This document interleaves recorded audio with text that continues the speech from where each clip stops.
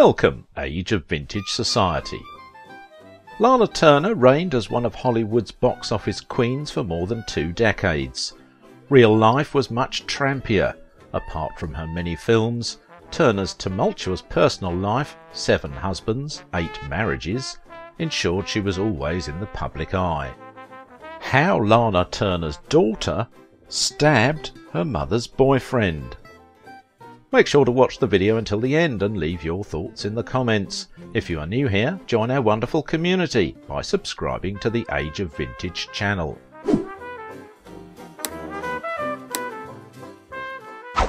The scandal that rocked Lana Turner's world. Crime of the century, the Lana Turner and Johnny Stompanato affair and murder.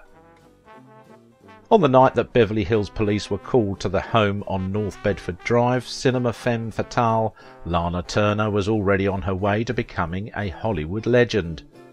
Lana Turner was one of the biggest stars to grace the silver screen. Not only was she glamorous and classy, but she was elegant and was regarded as Hollywood's sex symbol. Turner later confessed to hating the title. Despite the glamour, Turner faced many pitfalls throughout her career, mainly in her love life. Lana was born Julia Jean Mildred Frances Turner on February 8, 1921. She was born into a working-class family in the town of Wallace, Idaho. Though her parents did not have a lot of money, Lana had fond memories of the music they would play after dinner. Her parents loved music and the family would sing and dance each night to the records they played. Lana's father worked as a coal miner at a local mine. The work was hard and he did not make much money. To supplement his income, he would play cards. He was an excellent card player and often he won money that he used to buy things for his family. On his way home one night after doing very well at the card table, Lana's father was robbed and murdered. When Lana was a teenager, she and her mother moved to Southern California in search of better job opportunities. Lana found her escape from hardships in the cinema. She would save a nickel of her lunch money every day so that she would have 25 cents to go to the movies on Saturday. She loved the beautiful costumes and jewellery actresses like Kay Francis wore, and she found herself wanting to wear the same wonderful clothes worn by her idols on the big screen. Not long after moving to California, she was approached by W.R. Wilkinson, a magazine publisher, and asked if she was interested in acting. She was soon introduced to Mervyn LeRoy, who cast her in his upcoming movie. Before he cast her, he thought she needed a catchier name. She suggested Lana and he agreed. In They Won't Forget, Julia, now Lana, played the small part of a schoolgirl. Though the part was insignificant, critics were impressed with her ability and she received good reviews. This part also produced her nickname, the Sweater Girl, because of the tight blue sweater she wore in the movie. When LeRoy went to work for MGM Studios, he took the 20-year-old Lana with him, and her career took off. She was soon making a large salary, and one of the things she did was to buy her mother a new house where they both could live. Her career flourished, and she was soon making important movies and making big money. Included in her many hits are classics like The Postman Always Rings Twice, The Three Musketeers, The Bad and the Beautiful, Homecoming, Peyton Place, Madam X, and Imitations of Life. Using her newfound fame, she helped raise money for the US effort in World War II. Lana went on railroad tours to sell war bonds. She wrote her own speeches and promised a sweet kiss to any man who purchased a bond worth $50,000 or more. "And I kept that promise hundreds of times," she said. "I'm told I increased the defense budget by several $1 million. Her pin-up photograph was a favourite with GIs the world over, but her personal life was not as happy as her career. Lana's personal life was scandalous to say the least. She liked men and was never shy about admitting it. She was married 7 times. She first got married when she was 20 years old, and the marriage lasted less than 6 months. She did not have much luck with the next 6 marriages either, with most of them lasting less than 2 years. For 8 hours she was briefly engaged to Howard Hughes. Lana also had the misfortune of dating a man named Johnny Stompanato, who hid his identity as a small-time gangster and associate of Mickey Cohen. Turner's attitude towards romance was as if she was flipping a switch. Once she was charmed, she was in love. Unfortunately, not all her lovers were as attentive and caring as she hoped. Some were just slimy and abusive. One evening, he and Lana got into an argument and Johnny threatened to hurt her. Lana's 14-year-old daughter, Cheryl Crane, was outside the room listening and went into the kitchen to get a butcher knife when she heard the threat. After Turner was discovered in front of the Top Hat malt shop in Hollywood in 1936, her legacy as an actress ushered in a myriad of people who eventually became her directors and boyfriends. Unlike Judy Garland and Shirley Temple, Lana Turner was not the innocent type and was a well-known party girl. Sure, being a party girl in Hollywood isn't a stigma today, but party girls had a bad reputation in the 1930s, and Turner was dubbed the nightclub queen. Despite Louis B. Mayer's concern, Turner was going to enjoy life to the fullest, including men. Unlike her mother, Cheryl Crane was far from a party girl. In fact, Turner made certain that Crane was watched over like a hawk on a rabbit. From nannies to governesses, Crane was never left alone under any circumstances, which was stifling for a pre-teen. Turner was an overprotective mother who sought to protect her child at any cost. Perhaps it was to prevent her daughter from creating scandal, as Turner did in her youth. Regardless, Turner's relationship with her daughter was distant, but Crane knew her mother loved her in her own way. It was Crane's love for her mother that forced her to one day commit an inconceivable offence. Crane described her mother as a wild and free spirit who wasn't shy about her sexuality.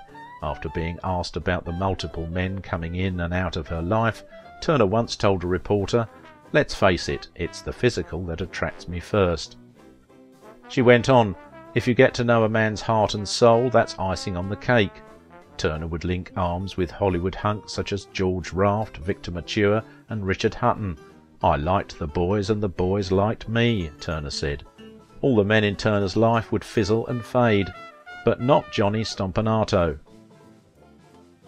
But by the late 1950s, Turner was a Hollywood veteran of 20 years with a sheltered teenage daughter and a waning career. Perhaps chasing her youth, she began dating Johnny Stompanato, a brooding gangster 4 years her junior.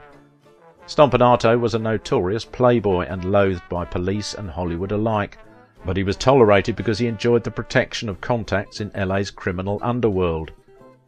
Born to Italian-American parents in Illinois, John Stompanato Jr. was sent to a military academy before he joined the Marines in 1943 and saw action in the Pacific Theatre of World War II. After he was discharged in China, he met Sara Utaş, a Turkish dressmaker. He converted to Islam for her and they wed in May 1946. Stompanato briefly ran a seedy nightclub before abandoning his wife and newborn about a year later. He moved to Los Angeles where he found work with Maya Mickey Cohen, the infamous LA mob kingpin. Stompanato acted as the mobster's bodyguard and pimp. Meanwhile, Stompanato had a notorious fondness for starlets and soon set his sights on the foremost femme fatale, international superstar Lana Turner. Turner soon discovered that Johnny Stompanato, renowned for his violent temper, was more than she'd bargained for and suffered physical and mental abuse at his hands. But then Turner's daughter took matters into her own hands and fatally stabbed Stompanato one fateful April night in 1958. What ensued was a scandal the likes of which Hollywood had yet seen. Despite some reservations, Turner opened her life to Johnny Stompanato. She paid for his living expenses and his gambling debts and introduced him to her 14-year-old daughter, the child of her second marriage to restaurateur Stephen Crane. Stompanato was often violent with Turner and reportedly abused her during their frequent arguments, while Crane looked on. Stompanato once even threatened to mutilate Turner's face and torture her daughter.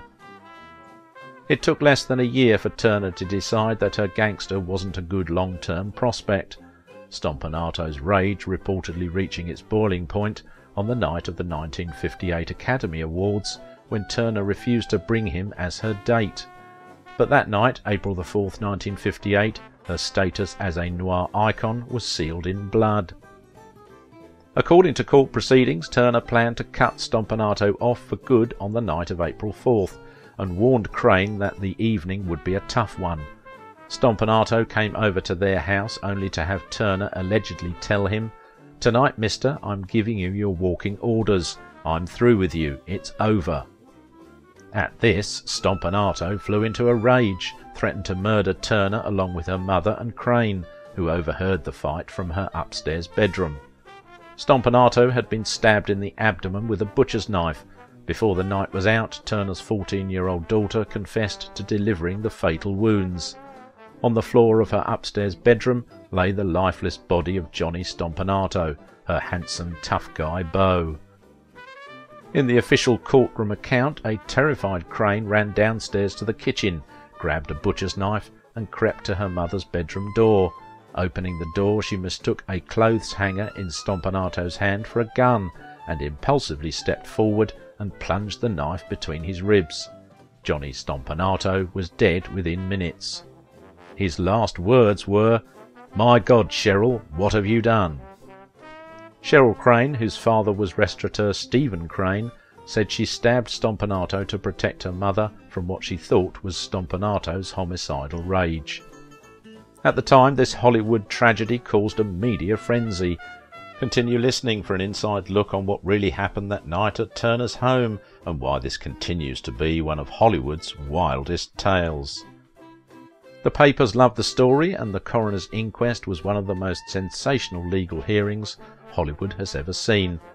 Turner's tale on the stand was riveting, a wayward mother in distress and the faithful daughter who comes to her rescue. "I walked toward the bedroom door," Turner testified. "He was right behind me, and I opened it and my daughter came in. I swear it was so fast I truthfully thought she had hit him in the stomach. I never saw a blade." A Stompanato friend's outburst in court implied that it was Lana who wielded the knife, but the coroner declared the whole thing justifiable homicide. Lana Turner knew how bad her situation looked. Among the first people she called when Stompanato fell dead in her bedroom was Jerry Giesler, the lawyer who Hollywood turned to when it had to escape the consequences of its worst crimes. Giesler had defended the likes of megastar Errol Flynn and had come to the defence of notorious gangster Bugsy Siegel. Crane would escape twice from a juvenile delinquency centre before finally living and working with her father at his Hollywood restaurant. The year after Stompanato's death, Turner would go on to star in Imitation of Life, the biggest success of her career, before taking a number of roles in theatre and television until her death in 1995. Cheryl Crane struggled with addiction before developing a career in real estate and settling down with Josh Leroy. She has always maintained that she alone was responsible for the murder of Johnny Stompanato, and for no other reason than to protect her mother from an abusive boyfriend.